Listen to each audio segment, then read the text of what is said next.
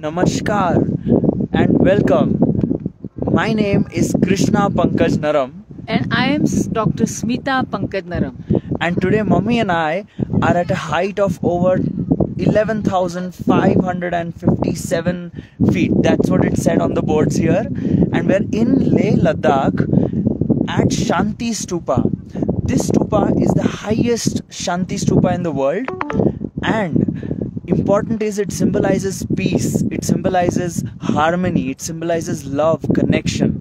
Now today, because of this high altitude, many people around the world die. Over hundreds of people die in Himalayas just trying to climb, or have severe situation, lose loved ones. They cannot breathe, lungs become full of fluid, brain, and lot of complications. Nausea, headache, blood get thinner and sometimes clogs. Yes, not thicker. Thicker and clogs. So when I was very young, about 6 months old, that's when suddenly my hands and legs stopped moving. Body became cold. Mom felt she was in a trauma. She was in living hell. I wasn't breathing. I had got an attack of asthma. Now most of the doctors who would have seen would say they actually told mom that, look, your son, I know you're doing Siddha Veda and helping many people, but look, this is serious and your son will have to take nebulization and pump for the rest of his life. He may not grow very tall and forget doing sports activities. But just a few years back, now that time until now, just immediately mom gave me Asthalok, Diviro and various other herbs, supplements which Papa made from the scriptures. Now moving ahead to a few years back, from 6 months old to when I was about 18 years old, I ended up going to the Mount Everest base camp all on my own, trekking over there with even no preparation. People usually do practice for 2 months. I just went and nothing happened, but I saw 2 people around me one of them nose was bleeding severely, headaches were happening, and one of them, they called a helicopter to bring him back down because it became so serious. So what are the ancient secrets? And they were taking the medication for altitude, chemical medication, nothing worked. Yeah, it didn't work. Yeah. So in fact, one of the friends who got nose bleeding, I just connected with him on the trip. I didn't know him earlier, and his friend was the one who got down from the helicopter. This one who I knew, I gave him some of the herbs from Ayush Shakti and it stopped.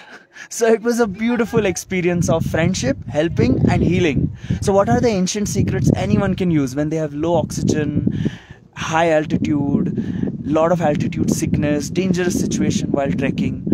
Mom, can you share some stuff? Yes. First of all, home remedies you can do. A teaspoonful each of cumin, coriander and fennel powder. Add half a teaspoon of ginger powder, quarter teaspoon of ajwain and quarter teaspoon of garlic paste. Now take this mixture already 2 days before you are supposed to travel, 2 or 3 times a day, and keep the packets and keep taking them 2 or 3, 4 times a day, even after you travel and you are climbing. And trust me, this will help calm down headache, nausea, bleeding symptoms, and it will prevent the thickening of the blood because garlic is natural blood thinner. So this is very powerful. What I did last night, I had a little symptoms, and I just did Gulka seed formula, Ayur seed, Gulka seed from Ayush Shakti 2-2, and I took Hearton, Jivan Rakshak 2-2, and I also took Suriday. In India it is Suriday and abroad it is Metaboost 2-2. So these 3 I took it and my symptoms went away instantly and never came back. I climbed right now and nothing happened. I wasn't breathless. I was so good. So that is what is possible using a natural healing secrets. You can be strong, you can get good oxygen, and if you have a breathlessness, you can even take Asthalok formula, add into that, like Krishna gave it to other friends. Yes, and especially this is just 3,600 meters above sea level. I went all the way above 5,000 meters above sea level, where the oxygen is less than 50% of sea level.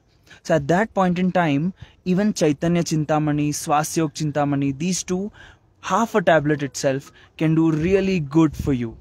Along with that, every day, make sure you breathe a lot. Make sure you sit and deep breathe. In from your nose, out from your mouth, and hold it for... Especially abdominal crunch. So crunch your abdomen very tightly so that when you breathe deep in, it goes into the diaphragm and each and every parts of the lungs. So not the abdominal breathing, but diaphragm breathing is the best. Wow. I was actually trying it right now just to see what it feels like. It does feel great. So we love you and we're with you. Just to share with you this beautiful view of the Himalayas, where you can see these snow-capped mountains at the end. Tomorrow we're gonna go driving more deeper into the mountains, higher altitude, and we'll share with you what new experiences happen. We love you and we're with you. Love you. Namaskar.